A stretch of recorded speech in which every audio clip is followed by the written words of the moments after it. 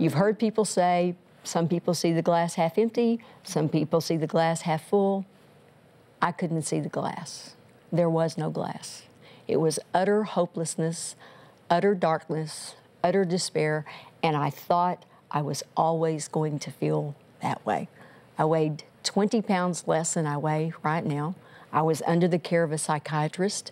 I was taking medications for it, but wrong medications, wrong therapy, it wasn't the right thing for me. And at the end of my rope, on a beautiful fall day, it wasn't raining or cold, it was a beautiful, sunny fall day in my own living room. I took 31 Ambien, and God only knows what all else, because after I took those, there were empty pill bottles all over the place.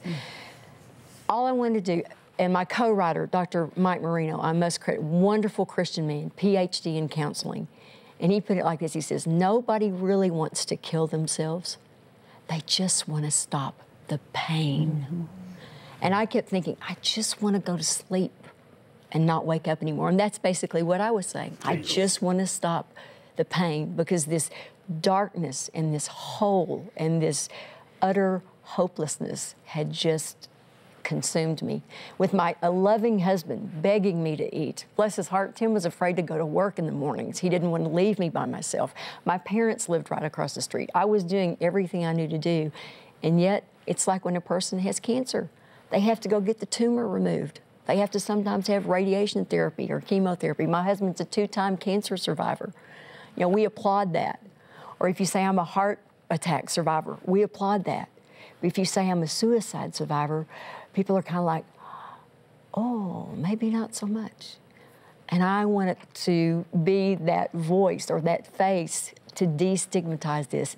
Depression is a disease, and thank God it is a treatable disease. I have a Christian psychiatrist. I'm on the right medications. And y'all, this is as sane as I am ever gonna be. So you're stuck with it, you know?